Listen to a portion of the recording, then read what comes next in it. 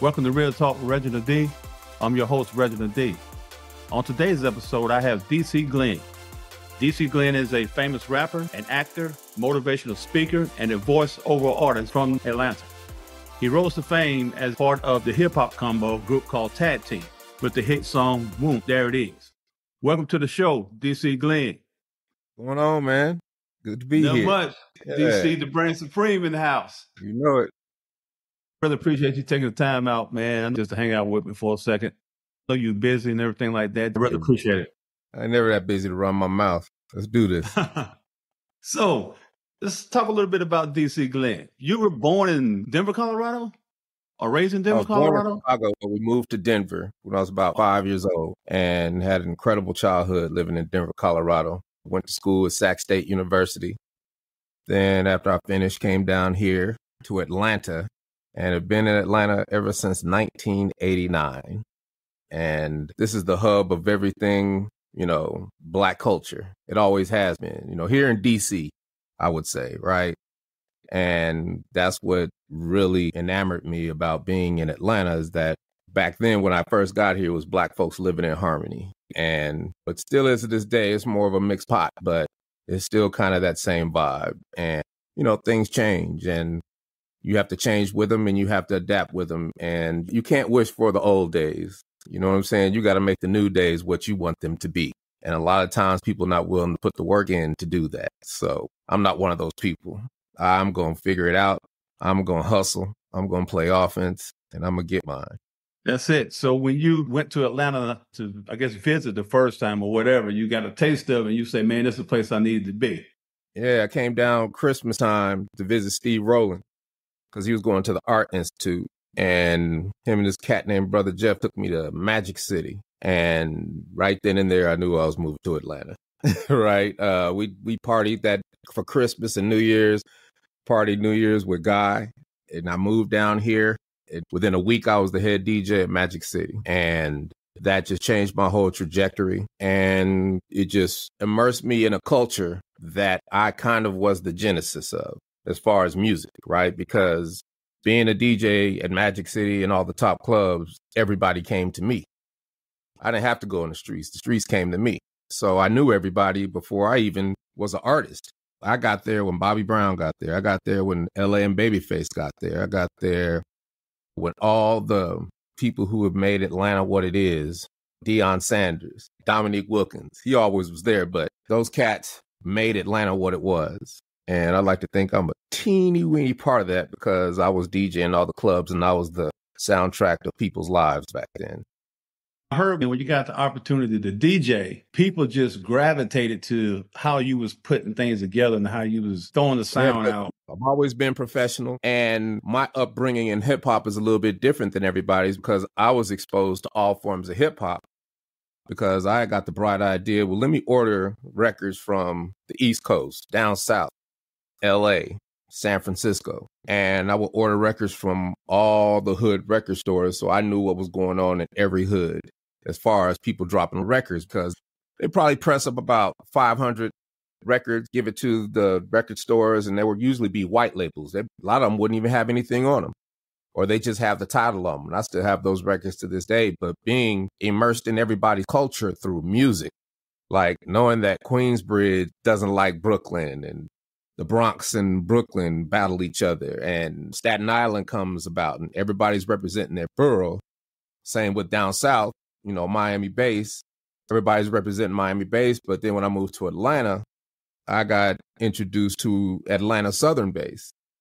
And LA, I was in all that when NWA and all that first started because back in California, back in the late 80s, Dr. Dre was doing up-tempo music because everything comes from Planet Rock.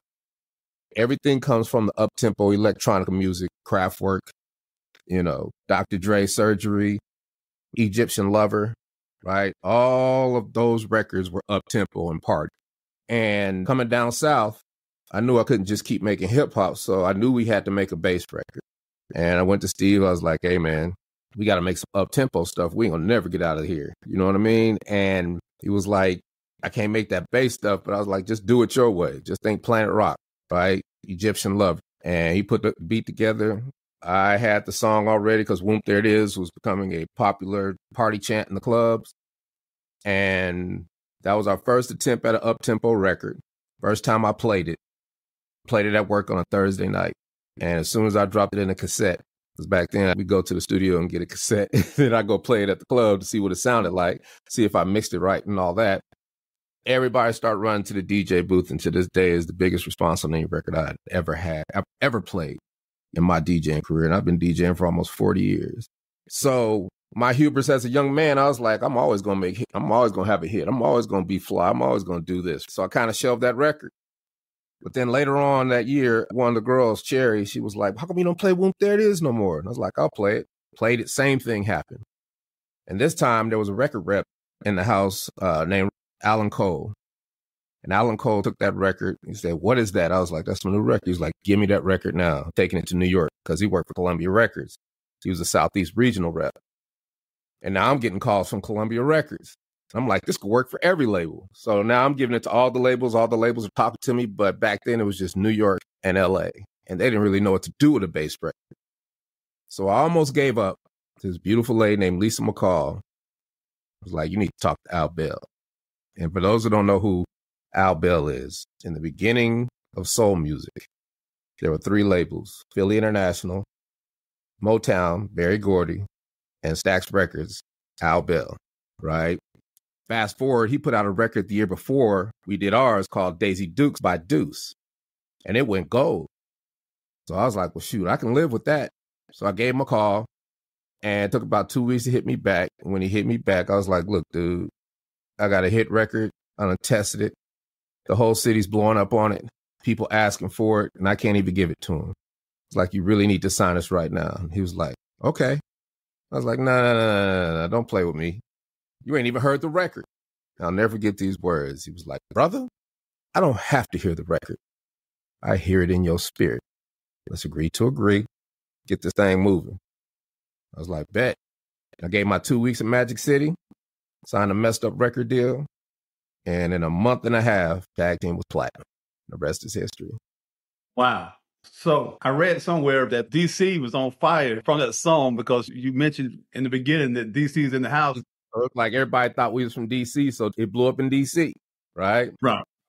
And then there's several pivotal moments. Ryan Cameron used to work at V103. He's a jock in Atlanta. And V103 didn't play rap, but he would take the instrumental and play it as a music bed when he made an announcement. So people in the streets knew it, so they start calling and asking for it because everybody wanted that record. And we're the reason V103 started playing hip hop in rotation. Then Ed Lover was a good friend of mine because everybody had to come to Magic City. When they came to Magic City, they met me. They come straight to the DJ booth, especially artists. And Ed Lover was like, what was that? And I was like, that's my new record. He was like, money, give me that. And I was like, here you go. And he's like, man, I can't do nothing with no cassette because all I had was cassettes back then, right? And I said, when I get vinyl, we're going to hook it up. And he came down like a couple weeks after I left Magic City, and I met him down at Magic City, gave him some vinyl. And that next Monday, he went back to New York, got on Yo MTV Raps to play the Whoomp There It Is instrumental like Ryan Cameron did. And it just blew. Everybody was like, what is that record? What is that beat? And then people started hearing that record. And then the real big pivotal one was the Bulls won their 3rd championship. And I'm sitting on my couch in Atlanta, Georgia. And back then, there was only 2 cable channels, WGN and TBS. That's why everybody loves the Braves and the Cubs. And they had their 3rd championship parade in Grant Park, 500,000 people. And now everybody's on stage chanting, Whoomp There It Is. And I'm listening to 500,000 people chant, Whoomp There It Is in Grant Park. Then we were out of here. I ain't stopped since. I mean, I've had trials and tribulations and detours and whatnot, but that's life. I don't even, when you're going through it, you can either look at the glass half empty or look at the glass half full. And I'm a person that looks at the glass half full, and I take trauma, turn it into treasure. And anything bad happens to me, I vow that I will educate myself so it will never happen again. And Exactly. That's where I sit, where I'm sitting. But I still got a ways to go. But, it ain't nothing but work. And that's what I love about it. That's it. So when you say you had a messed up record deal, what was that about? I mean, every artist signs their first deal. And their first deal is not optimal for every artist. Think about how many records you've heard in your life and then how many artists are still making records, right? Not many, because it's about the deal. So we signed a non-optimal deal that didn't get us what we needed. And it just was a traumatizing experience because it stopped us in our tracks. And everybody goes through it. Now, we didn't get hit like a lot of people got hit because there's people that have never gotten paid. But because we wrote the song, we get writers' royalties forever. But the other side of it is the sync fees and when people use it in a movie and people use it in commercials. And that's where we went wrong. So all this time, if it's in a movie or if it's in a commercial or whatnot, it's like people ask, do you get paid? It's like very, very, very little because of the contract we signed. So it used to bother me for the first couple of years afterward, but then I take full responsibility as a grown man.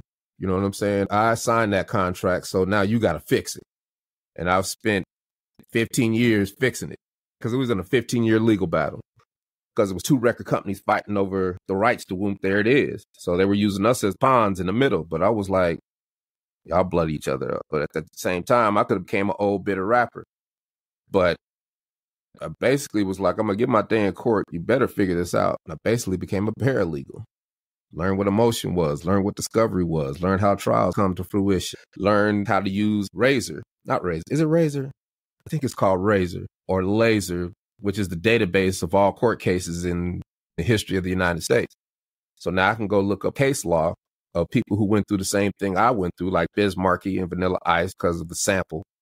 And now I can strategize and just figure out what happened, right? And we got our day in court. And we prevailed. But, you know, it's always at a cost. So you go to war, you're going to come back with an eye patch. You're going to lose an arm. You're going to lose a leg. You know what I mean? You're going to be messed up in the head a little bit. It just depends. But you're still living. And it's up to you to use life and ride it till the wheels fall off. Right. So back then, I remember I was sitting in a movie theater. I think it was 2003. And I look up and I'm looking at Will Ferrell dance on the table to my song. It made me mad, but I had to push that to the back of my mind because that doesn't serve me.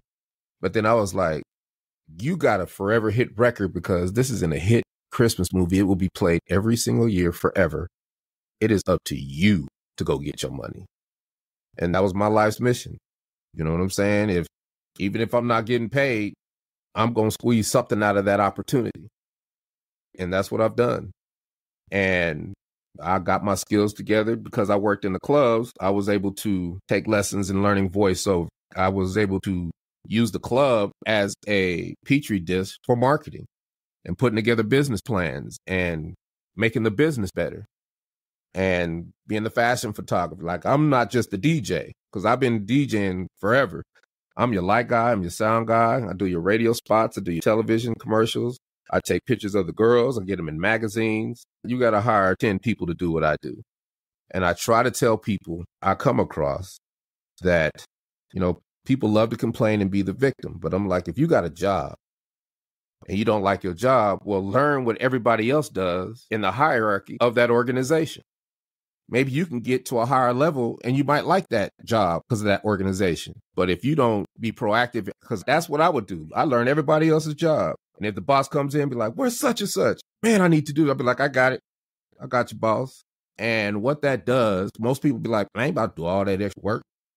But they don't understand what it is. When you learn somebody else's job and they tell you how to do that job, even if you get fired, even if you quit, you have just elevated yourself to the next level of your goals and dreams because you've got more skills in your toolbox to be better. To me, it's an education. To me, it's put on game. It's seeking that knowledge. And that's what I do in every situation I do. I come across, I take one opportunity, I turn it into 10. And I got to say no to 80% of the stuff that comes my way just because I'm focused on the things that I'm doing now. So I'm glad you didn't say no to me. Nah, man. Nah.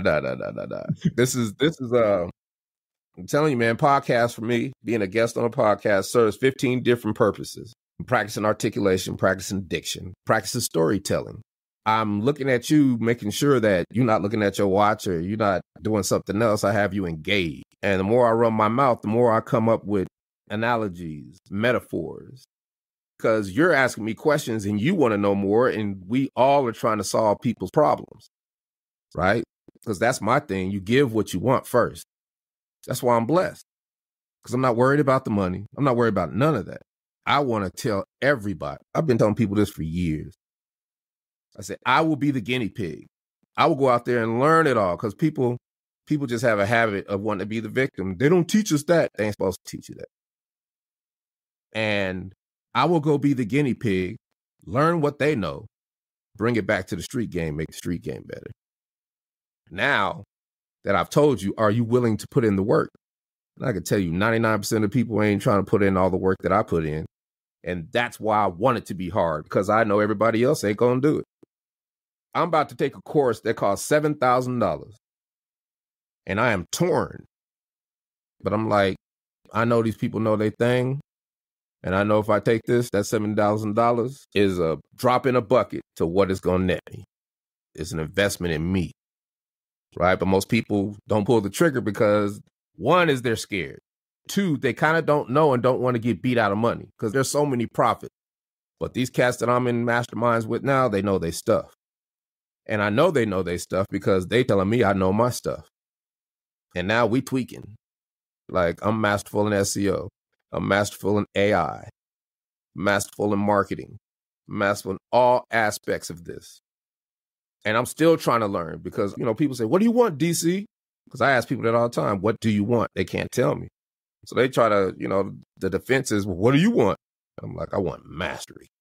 Man, you ain't going to get mastery. All right, maybe I won't, but I'm going to be in the ballpark. If you're in the ballpark, you're getting paid. So that's my philosophy. That's what I do. I do that with every aspect of everything that I do, from getting concerts, from being my own publicist, from being my own booking agent, from being my own everything. Because I'm in organizations that I can go talk to somebody and they tell me how to do it. And being in an organization might cost you $200-$300 a month. Because in an organization, those people have been in that organization for 10, 20, 30, 40 years, and they love their profession. And they can't wait to tell you about it. So I just join organizations and I try to tell people that. And once again, I've given you the game, but are you willing to put in the work? Are you willing to go to conference after conference and meet hundreds of people and get new circles of people that can help you get to the paper? And that's what I do. And then through SEO, all SEO is search engine optimization. The ability to get on the first page of Google is getting in front of the people who can pay you. What else is there? That's what I do. I get in front of the people who can pay me without them even knowing that I'm in front of them. I'm not running up to people and say, hey, man, do this for me. Can you help me this? How do you do? No. I put myself in front of you where you say, wait a minute, where do I know him from? Because when I go to conferences, people don't even know who I am because of how I carry myself. And I befriend people just from my character. And because I was raised right, and I know humanity because I've been a DJ all my life, right? So I know what not to do. I know how to talk to people. I have the gift of gab. I spit this game. So I can go to any room, white, black, indie, I don't care who they are, and I can draw them toward me. And then some way, somehow they'll find out who, that's the dude that sing Whoomp There It Is. All bets are off now. I got you. And now I can get what I want, but I can help you too. So you giving me your expertise and then I'm helping you. I'm out here running around figuring out AI. So here's the thing. People say, if I say AI, right, we start talking about AI, people are like, man, I don't mess with that. That's the government. Ba-boom, ba-boom. They're going to be surveilling you and all this and all that and blah, blah. People think Terminator and they think, Arnold Schwarzenegger. They think Will Smith, iRobot. They think the world's going to end. And I'm like, so I really don't say AI when I want to convince people about AI. I just tell stories. I'm like, there's this dude who used to have to write websites. He couldn't write that well, but he started using this tool, and this tool helped him become the best writer he has ever been right now.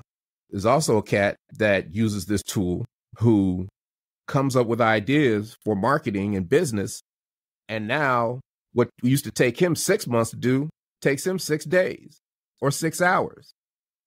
And I tell all these stories about people who this tool's life have changed. And then I say, and all those people I just named to you are me.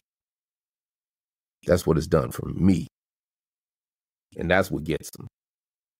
And it's like, I've been more productive than I could have ever been in my life. There is nothing on this earth I don't believe I can't do, because now I got tools to help me do it.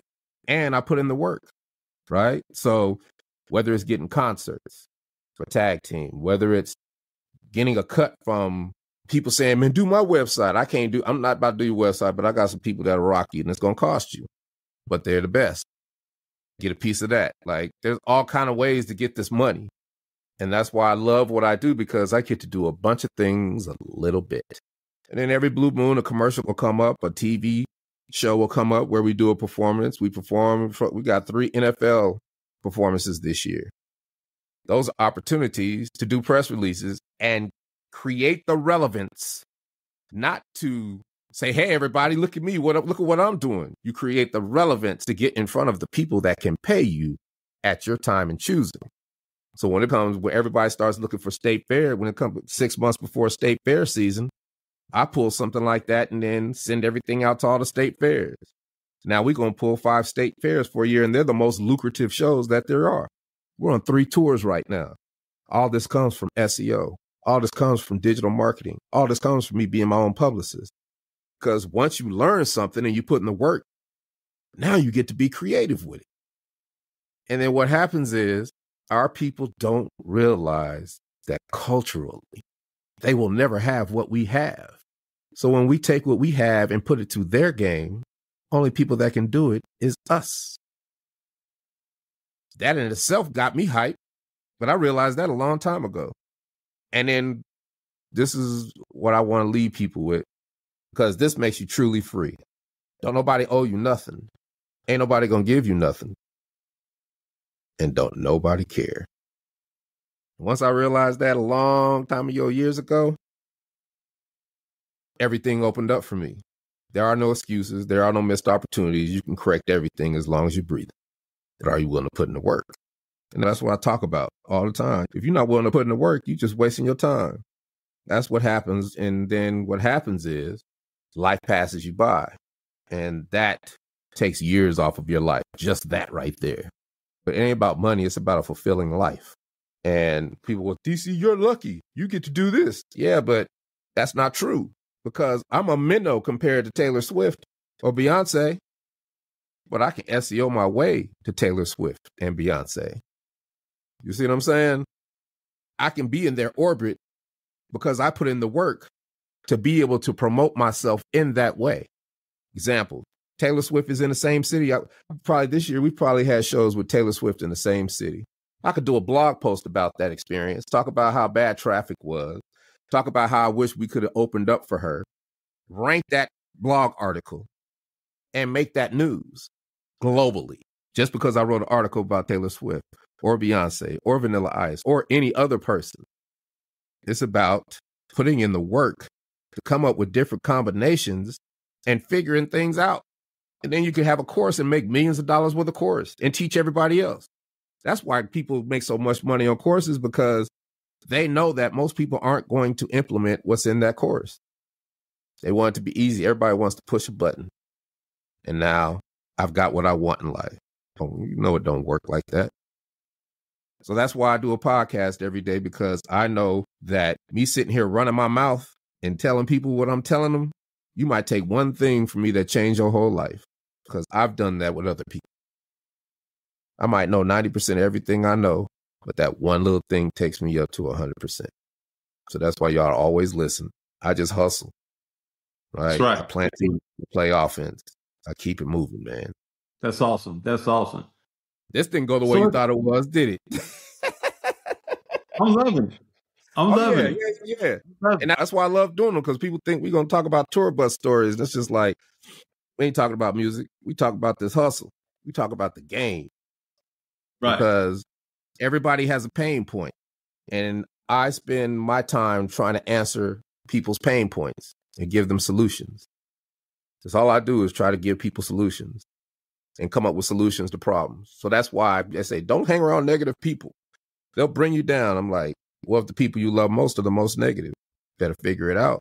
And I love that because if you're negative to me, I don't react like, man, you don't know what you're talking about. I take the approach, what if what they were saying is right? What would I do about it? That in itself is a solution. Now, they might not know what they're talking about, but I do the exercise because now I have a solution to put in my toolbox of life. So I have reference to it. Or if somebody comes to me complaining about whatever, I make a solution. I ask them what they want. Then I give them a solution. Or if somebody comes with an excuse, man, you can't do this because of this. Oh, really? Okay. In that case, all I can do is be the example. I ain't about to talk about it. I'm just about to show you.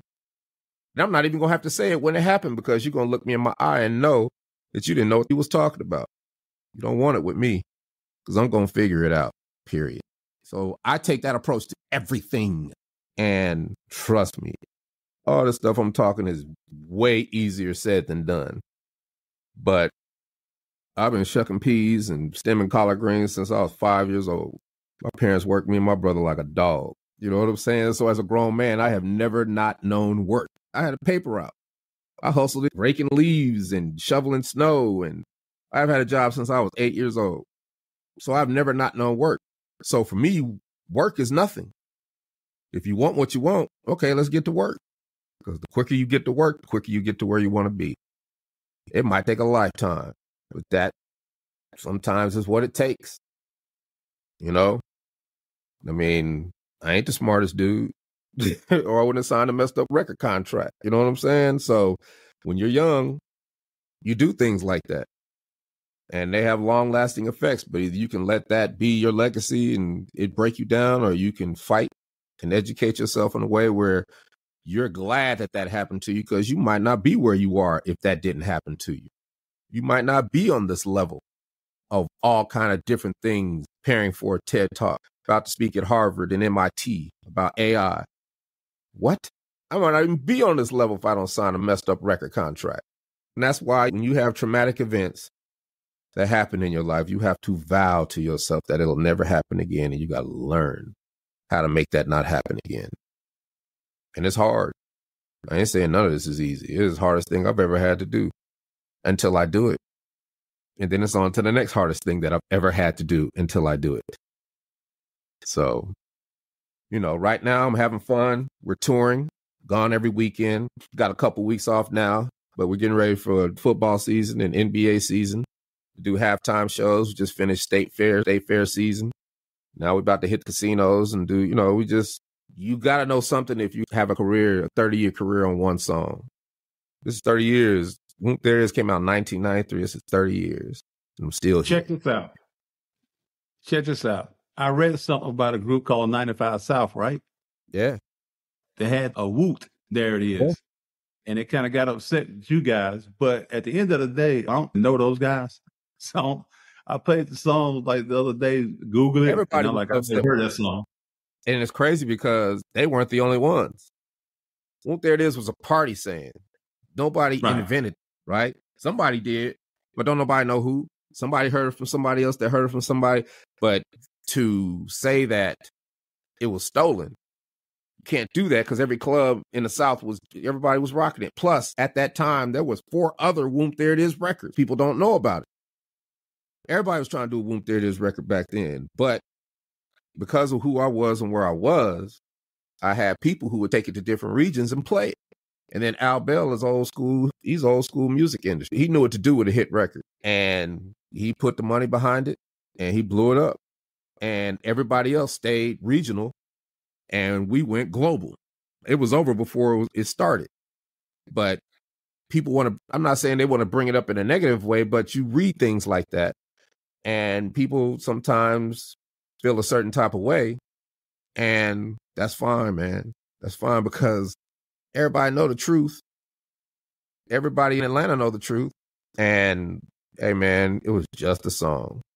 Everybody thinks it was just like this Manhattan Project where we was building a nuclear bomb. It wasn't nothing like that. It was just a song about dudes having fun on a Friday night, chasing women, drinking.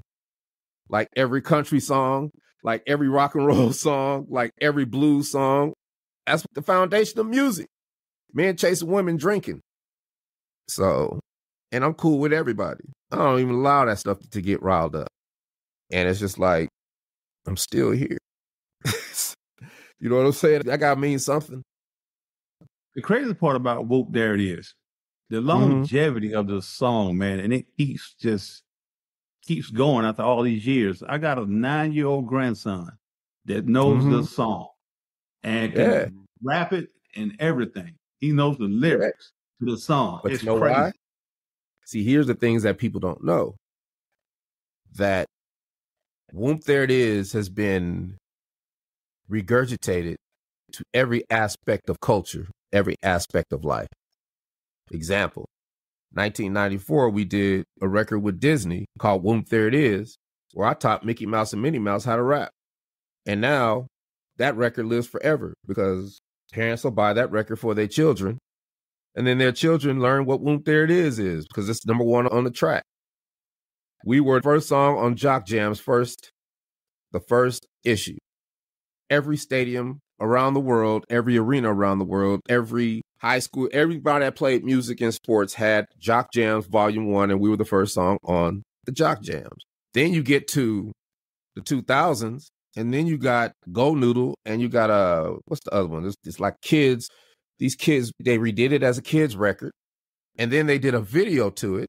And then for the preschoolers, when they want to put them down, they wear them out with Whoomp There It Is, kids version. But then for the first graders, second graders, they let them hear it.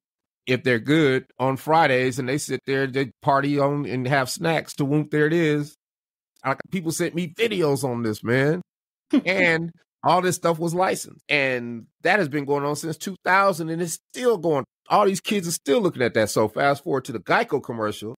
When a parent is looking at that Geico commercial and their kid is looking at that Geico commercial and their kid is like, what you know about this? And they're like, what you know about this? That's why. Because kids have been brought up to Whoomp There It Is and parents remember it from partying. So old meets new. And now they get to see who we are in a Geico commercial. That's the biggest Geico commercial there ever was, according to Geico. I was like, you tripping? I said, bigger than the caveman? He's like, yep. It's like, bigger than Hump Day? It's like, yep. I'm like, wow. So wow. I was trying to get more. I was like, I'm not going to do commercials for a while because just like Whoomp There It Is, there's no way we'll ever make another Whoomp There It Is. People say, why don't y'all do new music? Because I got a forever hit record. Why would I? Plus, that time has passed. I do music again, but I'll do it in a different way. And with the commercial stuff, there's ways to do it, but you got a little time pass. But then I'm milking it because everywhere we go, we did a minor league baseball game Saturday in Scranton. And they put us in the concourse. And we was there the whole game signing autographs. There was 150 people in line the whole game waiting for an autograph for us. And the thing that was said the most, I love that commercial. I love you guys so much. Because that commercial came during the pandemic when everybody was at their wits' end. You know what I'm saying? And everything was political and everything was COVID and people was lying and then just cut through everything and brought people joy in a sea of sorrow. And I hear stories every day. You know, my daddy had COVID and that used to just bring him joy. And he hung on. Every time he heard that record, he'd just be happy. And those are my baby's first words. Somebody sent me a video. Every time that commercial come on, the dog go crazy. How's that possible? So I'm humble enough and more mature enough now to say, how can I take this opportunity and turn it into 50? And that's what I've done.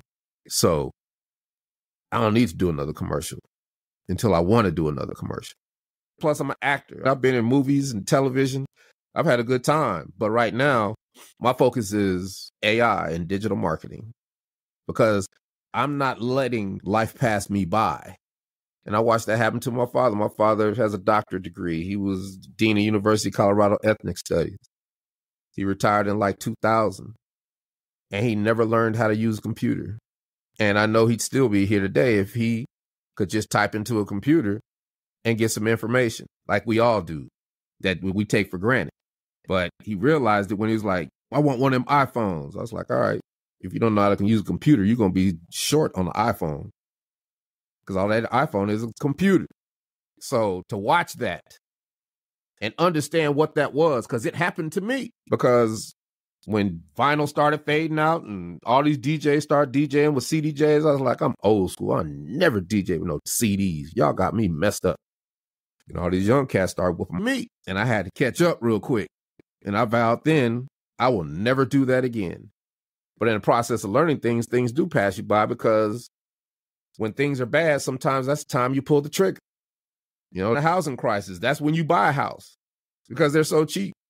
It's always going to go back up, but you don't realize that till a little bit later in life. So when these new technologies come out, I'm not going to be behind. And I'm going to take these new technologies, learn what they know, put the street game to it, and try to teach everybody and show everybody there is a way. All I can do is be the example. So when people see me on a TED Talk, or when people see me on 60 Minutes, or people see me do something, because that's what I plan on doing. Those are my goals, to be on that level. Then I will have made the whole game better. But it's always going to go back to, are you willing to put in the work? And most people aren't. So that's why we struggle. You got to get that grind. You got the grind, man. I love hustle. I ain't had no woman in so long because the hustle is my woman. I kill for my boo, boy. Hustle is my woman, for real. I love her to death, for real. So, till I reach my, I have high goals. And like I said, I've had to fight. Not stereotype. I had to fight through myself. I had to fight through all my bad habits, fight through all my misconceptions, and fight through all the things that kept me back. Because the only thing that holds you back is you, especially now. Well, what about your environment? Well, in your environment, you got a cell phone, don't you? Yeah. Well, if you just keep typing in how do I do this? You're going to get an answer for it. But are you willing to put in the work? The whole point. You don't need no money. Put in the work. Educate yourself. People go into a bank all the time. Can I get a loan? So that's the equivalent of a crackhead coming to me saying, hey, man, let me get a loan. I'm going to pay you back. You already know that you ain't going to give him no money when he walk up on you. That's how banks see people. So if you don't go in with your stuff together, with a business plan, with projections, if you don't go in to where they say, you know what, this might work, you're going to always fail. And then you're going to get mad, and then you're going to make excuses. Man, they just did that because I'm black. Nah, man, that ain't the reason. You can think that's the reason all you want. I said, man, because you black, the world is yours. That's how I look at it. Because I'm black, there ain't nothing I can't do. That's how I feel. I don't care what nobody say. And part of it is certain things you got to be quiet about. Certain things you got to shut up. And you can get your money. But if you do it and you rah-rah about it, somebody going to be like, well, why he got it and I don't? Well, why are they getting it and I'm not getting it? As soon as I get into Congress, I'm going to make a law to where it makes that hard for them. Everybody be mad at the government. And I'm like, the government is making them laws for somebody. You need to figure out who they're making them for, adjust your hustle, and then get the benefits of that law. Not when the government's against me. And my favorite one is just the conspiracy, man. The government going to put chips in us. They're going to do this. And the retina scan, man, I ain't doing none of that stuff. It's like, you do it already, dude. I said, you got TSA pre? Yeah. Do you got clear? Yeah. You got Delta Digital? Yeah. 2 of those got retina scans. One of them got a finger scan, got your whole fingerprints. And then TSA pre can jump into all the database to see what your background is. So they know everything about you already. People don't even see how simple that is. They want to make it so complex. And I'm like, you go to clear and they say eyes or finger. And you look into it, clear, boom, you walk because you want convenience. You want those comforts. Are you willing to sacrifice your comforts but you're not going to travel unless they know who you are. But everybody wants to blame the government. Everybody wants to say, hey, they don't teach us that. I'm different, man. I really am. And when I explain it that way to people, they understand what I'm saying. The only thing stopping you is you. That's it. This is you being authentic. You're your own authentic self. Yeah, man. And that's what they teach you in acting. You are enough. all your experiences, everything you've been through is special. You are enough. Like, man, you're Whoomp There, like I was telling you, Whoomp There It Is. You get to do this. Yeah, no, I don't. I get discriminated against every single day because I got one song and don't have a whole catalog of 5 albums. So I don't figure out a way to get past it. Because it's like, everybody's like, man, you got to do social media this. When I try to help people, you don't do social media? I do it in a different way. And I don't need what everybody else needs. First of all, I don't need the attention. And my philosophy is I don't need 100,000 people to like me.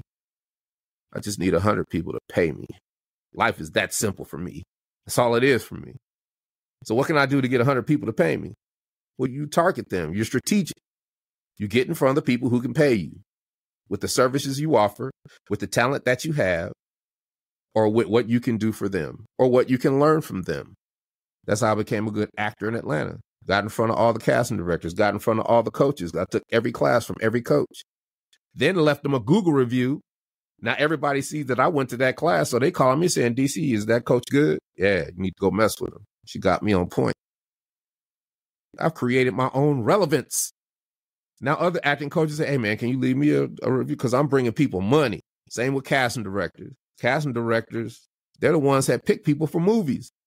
So if somebody gets greenlit in LA, they're looking for a casting director in Atlanta, and they pull up somebody and they see their Google reviews, I'm first because I know SEO and I know how to optimize my picture to where it sticks at the top forever. Come on, man. This is hustle. All it is hustle, thinking differently, figuring things out, coming up with a new way because everybody's following each other, which is great for me because I ain't following nobody. I'm trying to come up with a new way to do something because there's always a new way. That's why it's called an invention. That's why it's called innovation. There's always a new way. There's always a way that somebody didn't think about. Every artist's success story is different. Everyone is different. And most people think they know how people got put on, and it's totally different for what happened. So that just lets me know that there's nothing I can't do because I'm going to figure out 5 different ways to do it differently. I'm going to test them. And then if it don't happen, I'm not emotionally tied to it because I just plant seeds. And what happens is I tell people, you don't plant a seed and sit down Indian style and look at the seed, be like, all right, seed, grow. Man, the seed ain't growing, y'all. Man, this seed sucks. I quit. How many people we know like that? Took a real estate course. Like, I'm about to be rich. You see them 6 months later, we're having a real estate course. Well, it wasn't for me because you plant them seeds and you keep it moving. I'm in the business of planting seeds. I planted a seed called Whoomp There It Is 30 years ago, and now it is a sequoia. It ain't going nowhere. And that's what I've done. And they come back and hit you in the head. You don't know how they're going to grow. And sometimes in life, you're just not ready, but it comes back. And you be like, wait a minute, I can revisit this now. So to me, there's just no excuses. There are limits, but there are no excuses and there are no missed opportunities. So I don't buy it, man. I don't buy it. And a lot of this is a pep talk for me, but since we've been talking, I done come up with 10 more hustles just from talking to you. That's why I do these. It makes me better. And it's just win-win for everybody. Now, there's going to be people who are skeptical, but hey, man, it ain't for everybody. It's not. How many times have you heard it? If it was easy, everybody be doing it. It's not easy. Very difficult. It's gut-wrenching. But, man, I could take it. I got thick skin. That comes from years of experience. And that's why I tell these old cats to be hating on the young cats. Like, why don't you learn what they know? Because you got something they'll never have, which is experience. But if you keep hating on them, you just sound like an old bitter dude and ain't nobody gonna mess with you. You look crazy. And that's what happened. I embrace everybody, even if they don't know what they're talking about. Because there's clues in that negativity. There's nuggets of wisdom in that negativity. Always. That's where it's hidden. That's where the most positive stuff is hidden, in the negativity. People don't see it that way. People want to be in their feelings about it. And I be in my feelings about stuff, but I don't react. I keep it inside. And then what eventually happens, 5-10 minutes, it goes away, or it turns into positive energy because I get an idea from that negativity that catapults my game to a whole nother level. Just about using all these tools that life give you, man. And I'm just good at it. and I'm writing books. I'm doing all kinds of stuff, man. So I'm having a good time, man. And I'm about to get on this mastermind next couple minutes and help some more people, because batting up, throwing back ideas back and forth, you get more ideas. So I've been blessed. I appreciate all the love that people have given Whoomp There It Is and given me over the years. And it's been my honor to rock people's houses, make a song that people will enjoy forever and make them smile. And my biggest honor is just making the city of Atlanta dance for 30 years, because I was rocking them clubs, boy. So I want to thank you for letting me come on here and run my mouth, because that's what I do. And hopefully your people got some wisdom out of it. And people like, well, how to contact you? Well, all you do is type in tag team Whoomp There It Is, DC Glenn, because I do SEO. I can be found. Get in front of people who can pay. Get in front of the people who need your services. Get in front of the people you can help. So that's how this goes. Okay, I got one more thing for you. No problem. What would you say to the younger generation that's trying to get into the music industry, and what are some of the do's and don'ts? Because a lot of them are trying to do it. It's funny because I get calls every day of, hey, man, can I be on your agency? Can you put me in the game? And I'm like, my agency is for tag team. I just run my own agency. But I'm not doing that. I'm not messing with no artists. That's not my game. But what are you trying to do? And they're like, well, I want to sing for you. No, you ain't doing that. What do you want to do? First, you got to know what you want to do. Then, if somebody who got a hit record and still doing it after 30 years give you some advice, you need to take it and do whatever you can to implement that in your game, no matter how weird, because you know nothing at this point. All you know is what you see on TV, a person being a star. So I say, okay, I'm not about to waste my time with people. I said, all right, what you trying to do? And they tell me, I said, well, give me your email. I'm going to send you some homework.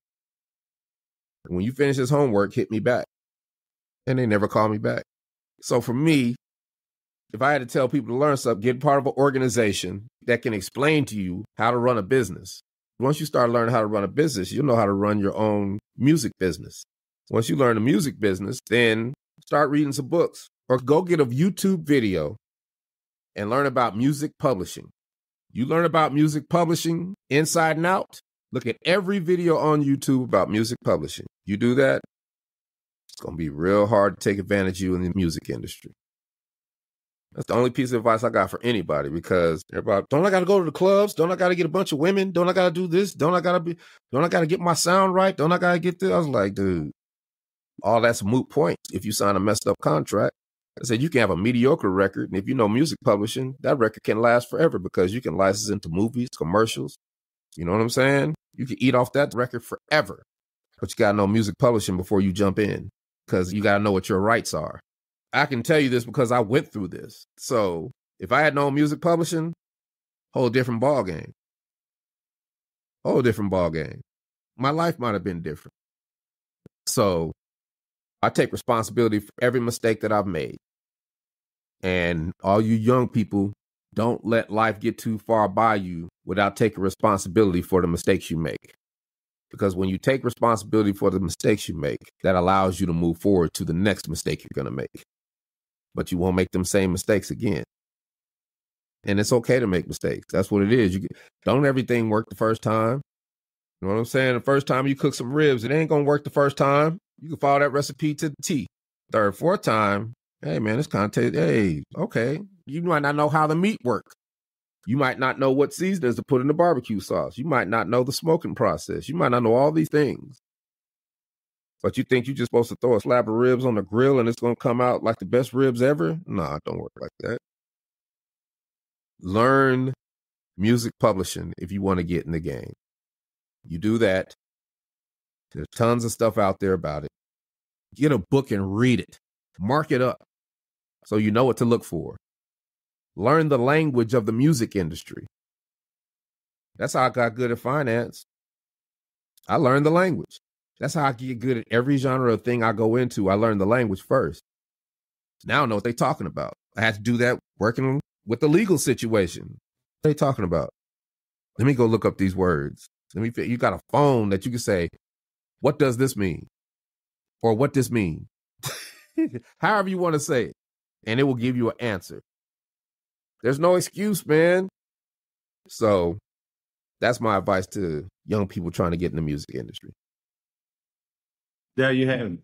DC Glenn. Brother, I appreciate you taking the time to stop by today. It's been fun. I appreciate you too, man. Y'all take care. Peace. Thank you for tuning in to Real Talk Reginald D. If you enjoyed the show, please share with anyone that you feel that need to take this journey with us on being a better you. See you next time.